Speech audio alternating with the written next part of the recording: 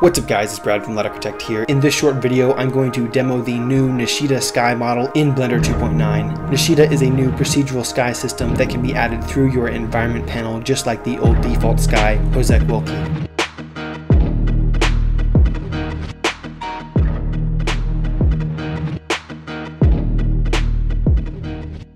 Now, right off the bat, you can see that Nishita has quite a bit more settings to choose from compared to Hosek Wilkie in the past, and that's because the Nishita model is taking into account the atmospheric scattering of the Earth's atmosphere based on different variables that you can change in the world settings here. The variables include sun size, sun intensity, sun elevation, sun rotation, altitude, density of the air molecules, density of the dust, ozone density, and the overall sky brightness strength. I did some research and found a paper on the concept and have some links to the model study below for those of you interested in the more technical aspect of things. Now, as environment artists, it's important to create a realistic environment for your scene, and one of the things that I'm always trying to do when creating realistic city environments, for example, is always matching the lighting on my city and 3D buildings to the background plate that I add or plan on adding to the scene later. Now, I can get some pretty good results with Hosek Wilkie in the past, but the realism and control in Nishita is on another level, so I definitely see myself using it for matching up the environment for my scenes better. For example, in this case, if I want to put my city up high in the mountains in this background photo, then I immediately know that I can dial in the altitude settings in my Nishita world settings until I match the environment that I want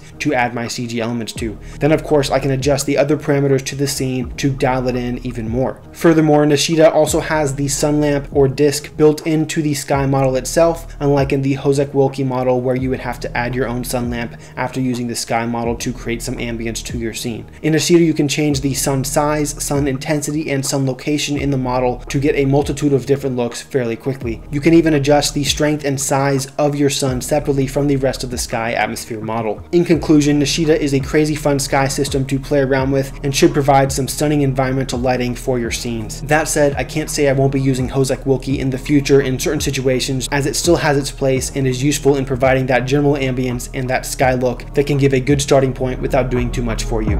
Anyways guys, that's it for this video. I hope it was helpful. As always, feel free to leave a comment if you have any questions or suggestions in the comment section below. Let me know if you like these more short form tutorials and breakdowns, or if I should go back to the longer ones in the future. I'll see you guys next time.